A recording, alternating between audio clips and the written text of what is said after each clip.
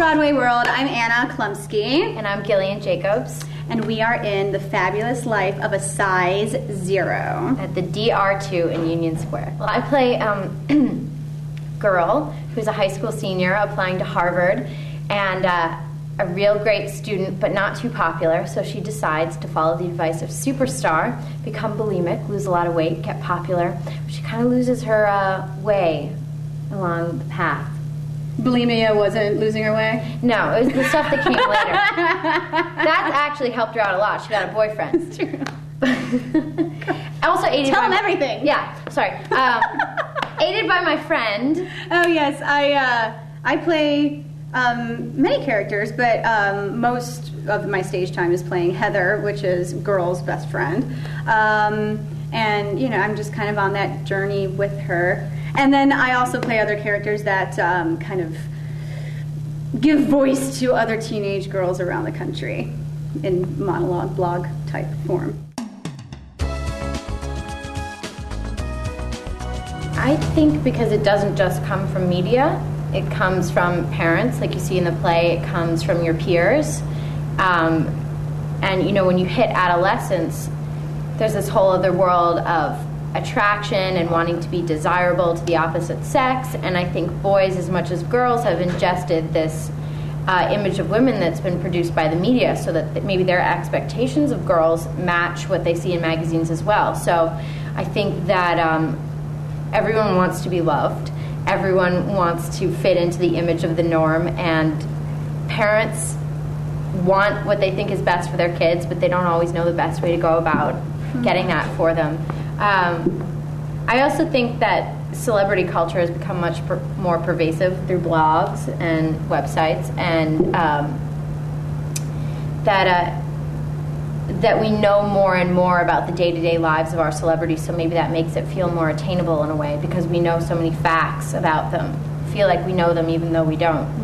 And so why can't you wear their jeans and drink their favorite drink and go to the clubs that they like to go to?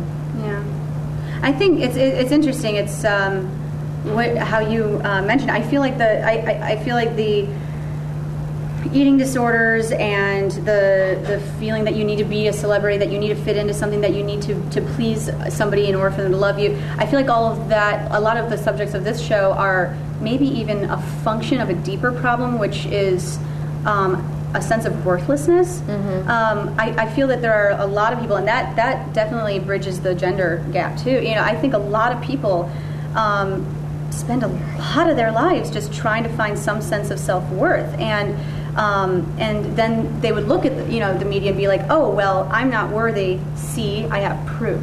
Do you know what I mean? As opposed to necessarily somebody on the page calling them unworthy. I mean, it's all.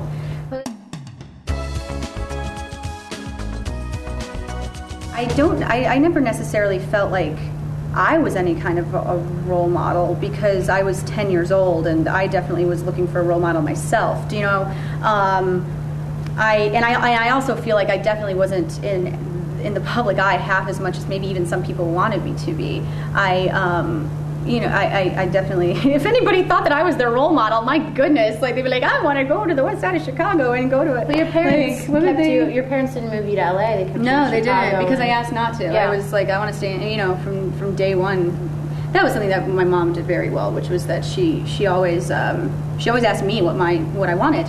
She never told me to do anything. She was always saying, do you want to keep modeling in Sears catalogs? And at one point, I think I was just like, no, I don't feel like it. And she's like, okay, we won't do that anymore. And to an 8-year-old, I don't feel like it is pretty much what you're going to get. You're not going to get an existential reason why not, but.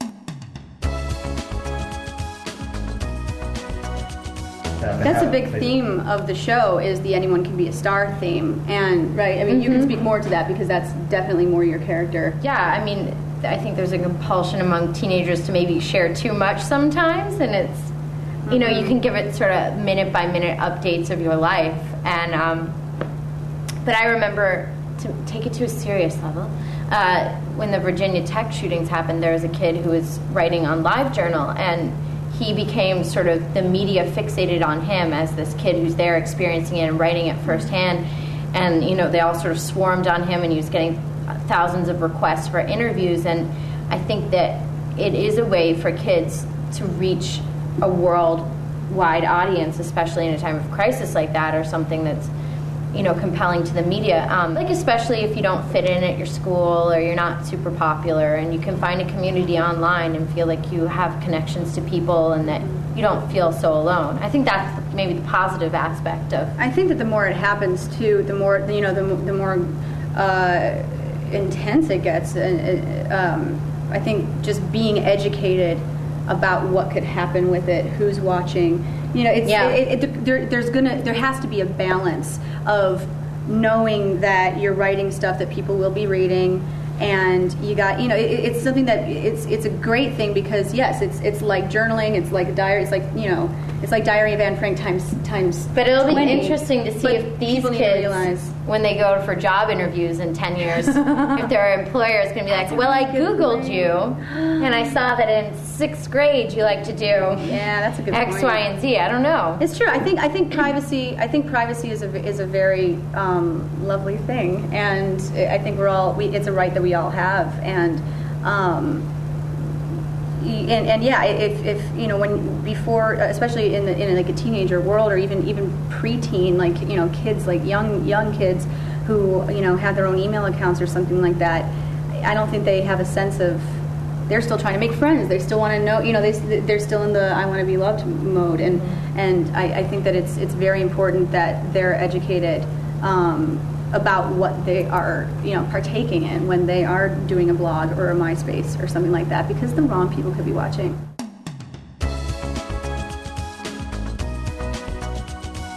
I think it's all incredibly relatable. I mean, I think we all were remembering things from high school, interactions with our parents, applying to college. You know, I never quite figured out how to become popular in high school, so I didn't even have an opportunity to make some of the mistakes that girl did. I was sitting at home with my mom, watching A&E. So, yeah, man. But I definitely, I mean, that, like what Anna said, that lifelong search for self-worth doesn't end once you graduate from college. So I think to value yourself and to appreciate what's unique about you, because I think that's the thing in high school. Everybody wants to conform, nobody wants to stand out, and all the things that make you an interesting adult are liabilities when you're a teenager. Yeah. Professionally, what I've learned about the like playing characters like this is that it's so easy to maybe do a caricature, you know, of these kids, or of like what you see on TV, and you're like, oh, I know this is my Super Sweet 16, and I got, you know, and just like make it a caricature. But it's certainly made me explore this next generation of girls as people, as opposed to just people who talk weird, like, you know, or talk different from myself. You know, there's definitely a different language, there's definitely different timbre in you know, they're in the youthful voice, but they're real people, and you know, you can't shut that out when you're playing them, because chances are a lot of the stuff you feel are the stuff that they feel as well. Well, it's like almost like they're speaking in code, the yeahs and whatevers, and not even. Mm-hmm. It's like you're either afraid to say what you're really feeling, you're afraid no one's going to listen to you, or you don't quite know how to express it. So they speak to each other in this coded language. Mm-hmm. that Marissa really found. Yeah. And I think that we've had a lot of fun exploring the scenes between the two of us as friends, and what that relationship is like, and those subtle betrayals. And I think teenage girls are intensely aware of how they're affecting other people and how they're making other people feel. Yes. So two like very alive people on stage, very concerned about how they're making the other one feel. Right. It makes for a fun scene.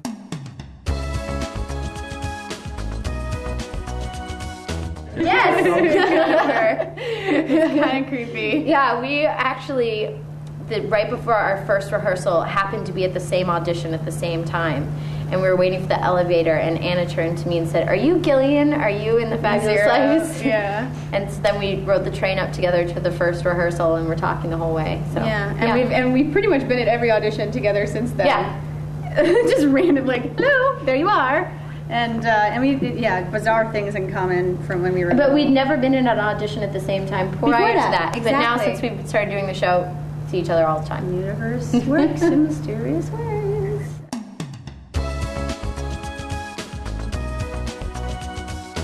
It's a film adaptation of a play by Adam Rapp that was done in New York a couple years ago, and we shot it in 18 days. So it was a really low budget, quick shoot. It was a wonderful experience. I was opposite Paul Sparks, who I'm sure BroadwayWorld.com readers know and love, and a lot of other great New York stage actors. And yeah, you know, it took us over a year to find an audience. It played at the South by Southwest Film Festival this year, which was wonderful and really gratifying to have people finally see it. I'm not sure as to the status at this present moment, but I hope that someday it will find distribution, because I think it's a really great film with some great performances. I hope to see it too. Yes, absolutely.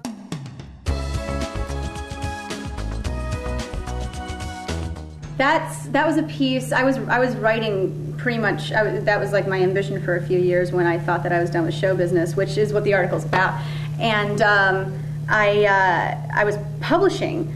I was an editorial assistant, and there was a book, an anthology that came across my desk for an anthology of essays by writers about being in their 20s and being in their what they call the pre-life crisis. And I just remember being up all night thinking about, wow, I have something to write about that, and it was called Peaking at 10. And at the time, it really wasn't. It wasn't the article that it became. It became a much better article, because in the meantime of me working with those girls, and I came back to show business, which I feel is really what I'm here to do, and which is really my calling. And so it was a much better article because there was something to say. Like there was, oh hey, here I am. I'm doing, I had this weird moment in my life, and now I know what I want to do. And they're great girls. It's a really fun anthology called Before the Mortgage, and isn't that cute? And at your local bookstore. It's an essay from there, and the article was in Sirens. They took the excerpt. If you read through the article, the beginning is me crying and going to psychics, and then by the end, it's I'm doing my theater and I'm doing my film, and I'm happy. I'm happy. I would not rather be doing anything else.